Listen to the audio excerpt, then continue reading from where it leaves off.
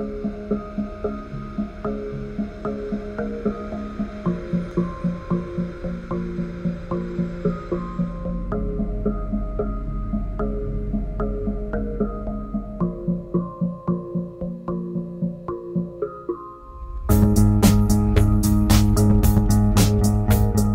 my name's Kurt. I'm a Northern California rice grower, and we are right in the middle of harvest right now.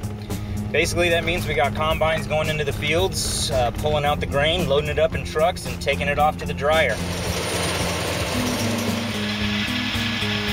But there's a lot more that goes on during harvest than just that. You know, we also have field prep for winter time that happens right behind the harvesters. We have choppers going that go in and chop the straw up, shred it up into tiny little pieces for better, you know, off-season decomposition. And we have tractors out disking or chiseling up fields, and that gives us good straw decomp throughout the winter as well.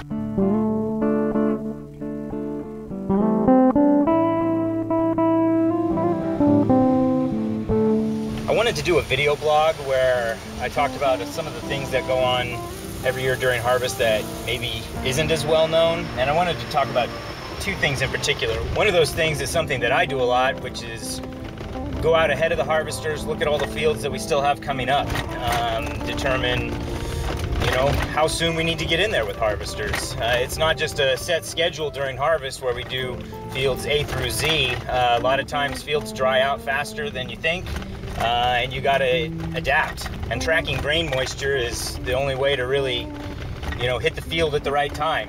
What a lot of us do this time of year is go out in a field, just go cut out some rice and strip the grains right off the head, run it through your moisture meter, and when you get your numbers, you know where you're at.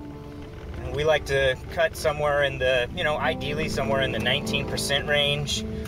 Sometimes you got to go with it greener than that, and sometimes it gets away from you and cut it drier than that.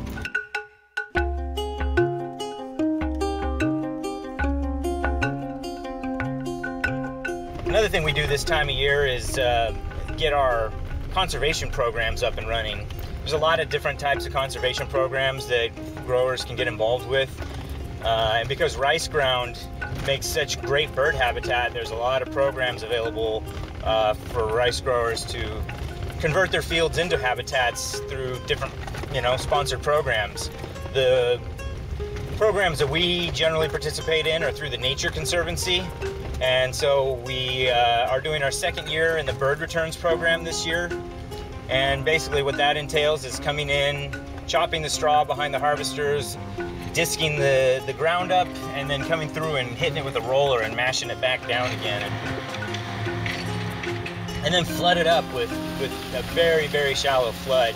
Turns it into a mud flat. Basically what that does is creates ideal conditions for short-legged shorebirds. And other than that, we just keep plugging away with our harvesters. It's been a great year. The yields have been record-breaking, off the charts. I've talked to a few other growers, and they say they're having really good numbers this year too, so this must just be one of those years where the weather conditions were ideal and everybody's having a really successful harvest.